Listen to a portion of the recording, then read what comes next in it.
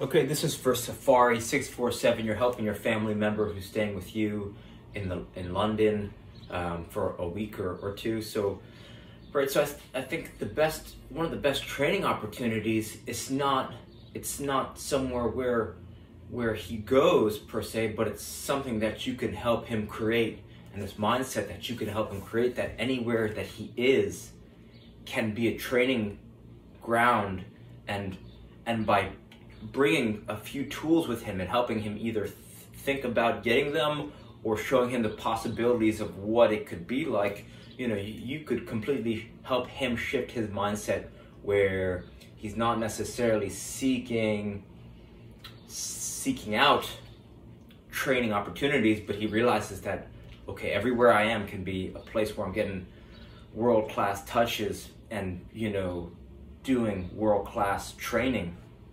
And they don't, these tools don't have to be expensive, right? In my mind, that if he carries these 3 tools on him, he can train smarter and more effectively than, almost anyone his age at 18 years old, because no one's really thinking like this. I mean, a few people are, but not like this. Okay, so let's start. So the first thing that I'd bet 97% that he's not using is an RMT rope.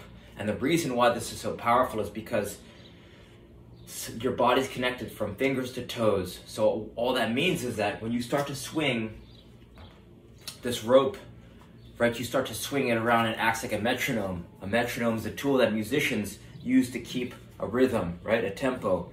So I noticed personally that when I started using this RMT rope, I noticed my juggling improved. And since my juggling improved, my passing improved, my shooting improved, like everything on the field started improving just by swinging this rope around, because it helps you bend and twist your spine. It improves your running mechanics. It improves your balance. It's going to help you prevent injuries. It improves your explosiveness because you could start to whip your arms down and pop your knee up. So for all those reasons, right, this thing it's just the length of rope, as long as you are tall, soft piece of rope.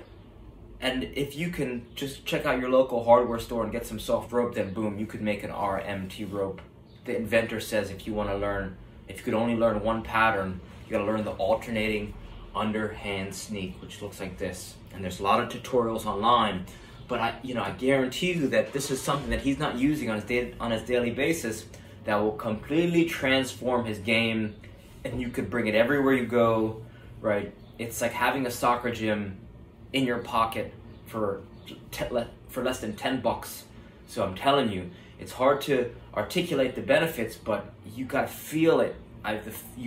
Once you start swinging, you're gonna feel the power. So, and even for you, if you start to, if you show him how it works and you kind of get a handle on it before he comes, then you can change his life by first learning, and then you'll be able to teach him more effectively. Instead of just saying, hey, I think this will help you, he'll say, oh, okay. It's like, and then, it flies over his head. He has to see it, and then and show him this video, because he'll see how there's a connection and this dynamic movement he'll start to be able to appreciate if he has this simple tool, right? Tools can transform training, because like similar to in a kitchen, right? If a chef has a crock pot or a chef has a certain type of knife, they makes things easier, and they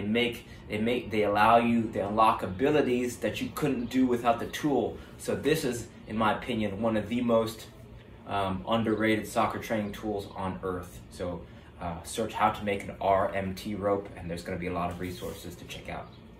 That's one. Number 2, assuming he's a high-level player, I think most high-level players don't use kick trainers for whatever reason.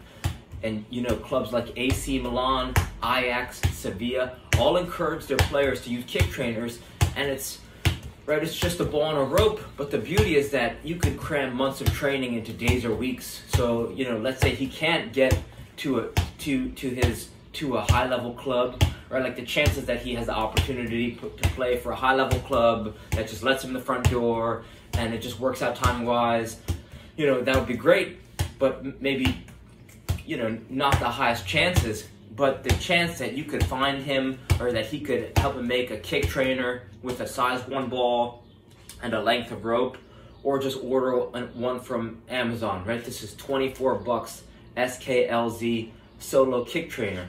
And in 10 to 15 minutes of using this thing while walking around England, he can get, you know, in 10 to 15 minutes, you could get 1,200 touches if you're getting one touch every second, right? So, you know, I brought this thing to France, and walking around Paris, France, I must have got between 6,000 and 8,000 touches effortlessly. So it's not about working hard and beating your body up. It's about being very relaxed and working on that precision of your touch, your striking technique, and just being present.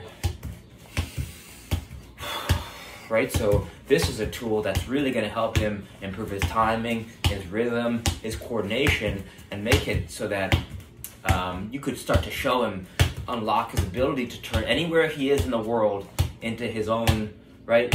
It's going to allow him with some of these tools to make just a soccer gym, and no one's really thinking like this, right? This perpetual play. So, right, this is an SKLZ solo kick trainer. I can't recommend it enough. Or just make one yourself. Size 1 ball, a length of rope as long as your hip to your ankle, and then maybe put a knot on the end. So that's the second tool. Third tool is a size 1 ball or a tennis ball. Right, a size 1 or size tennis ball is just going to give him the ability, if he starts to carry it around him, with him everywhere he goes, to take a soccer vacation. All that means is that he's going to get more touches everywhere he goes, because portability is the key. If he has a size 1 ball or a size 2 ball that he can dribble while walking, or just bring it all around, then it's going to create less practice friction, less training friction.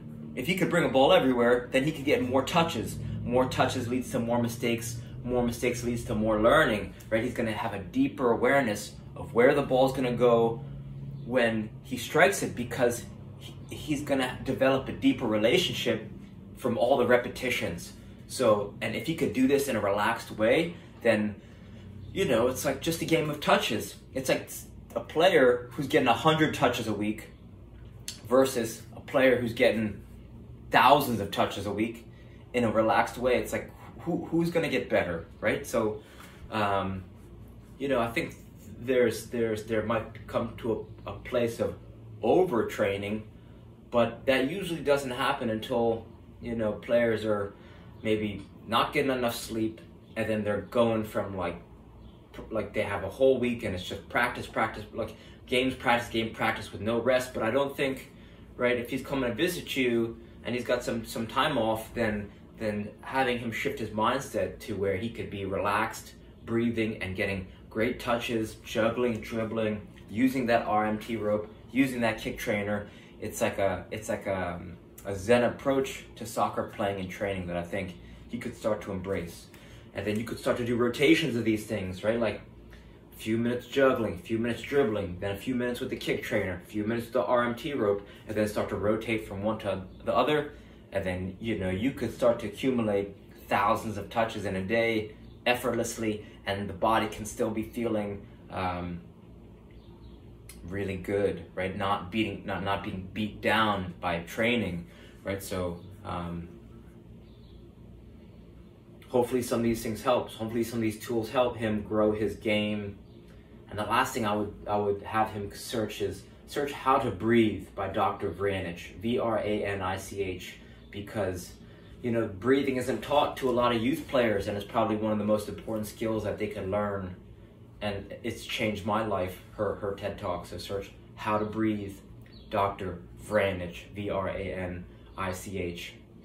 Last but not least, I think the shoes that he wears, it may seem like a small factor, but, right, if certain shoes make you weaker and certain shoes make you stronger, just putting yourself in a shoe that makes you stronger can really prevent against sore feet, prevent against injuries, and strengthen your feet so where you're more explosive, you're more balanced, right? We spend so much time in our beds and in our shoes. If you could buy a pair of minimalist shoes, my current favorite pair are Glurps, but you also have companies like zeroshoes.com that really has high quality shoes that don't look like goofy minimalist shoes. So I think that's something to consider, because if he's wearing a shoe that has a thick sole that constricts the foot's ability to spread out, then he's just sabotaging his own foot health. And feet are so important. Healthy feet are important for soccer players. So I'll leave you with that. So reach out with any questions, and I hope some of these ideas help. All right, thank you.